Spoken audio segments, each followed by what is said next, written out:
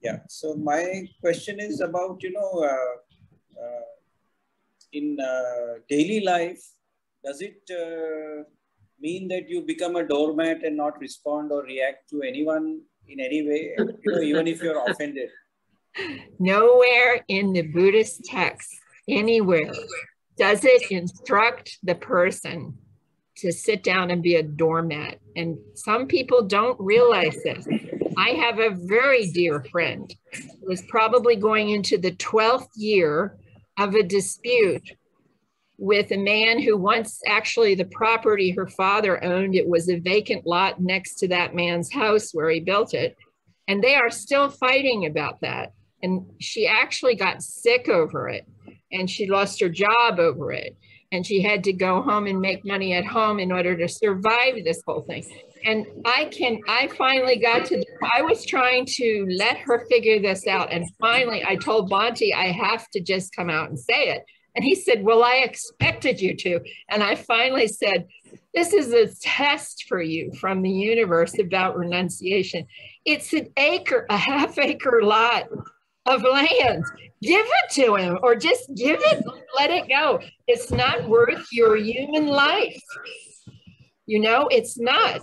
This man was paying off the judges, paying off the police, paying off the lawyers, making them quit her case. She had to get more and different ones every couple of years.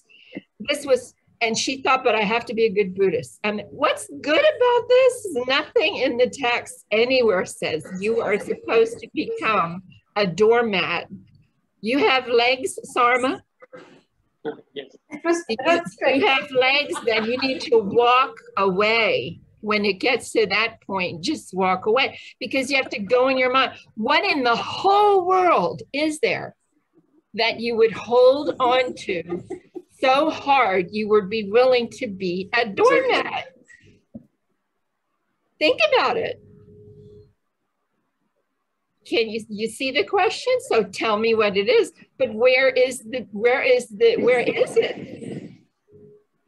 You see what I'm saying?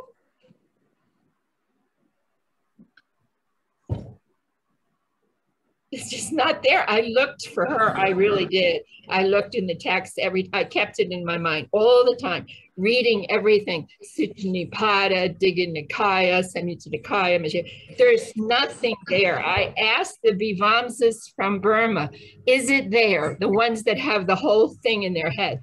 It's not there.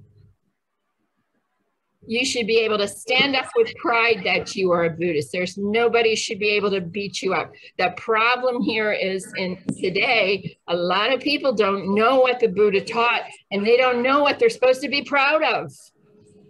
You see, that's true. I have young people that have come and said, what am I supposed to do? They're picking on me and they're beating me up because I'm a Buddhist, blah, blah, blah. I said, what do you mean?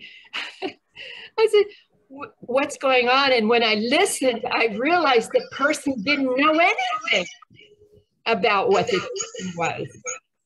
So how could they be proud of it? And there certainly is something to be proud about, because the Buddha doesn't dawdle. He says it directly. He doesn't order you or tell you or command you about anything. Everything he tells you is based on go test it, see if it works. If it does, use it. If it doesn't, okay, drop it in. I told people once at a retreat, if you don't like this, then when you leave, take this thing we printed for you and put it in the trash, and that's the end of your retreat. It's fine with me. It doesn't bother me at all.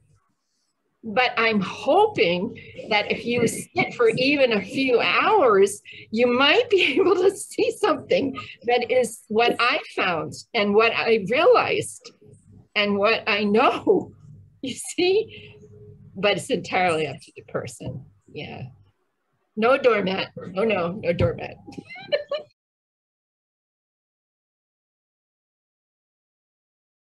So what do? We're not doormats ever. Not ever, okay.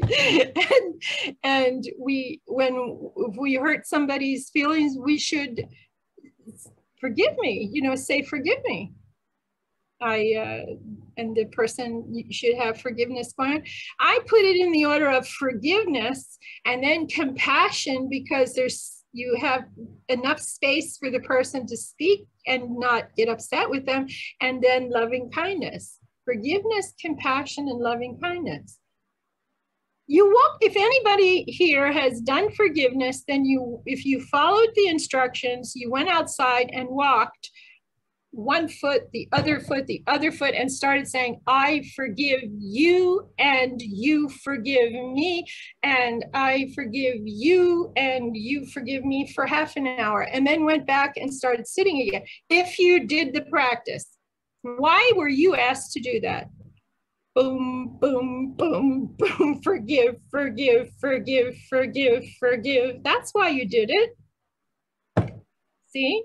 So it's a methodology. He had a lot of methodology. This Buddha is really something. It's really, really something. It's from a country girl.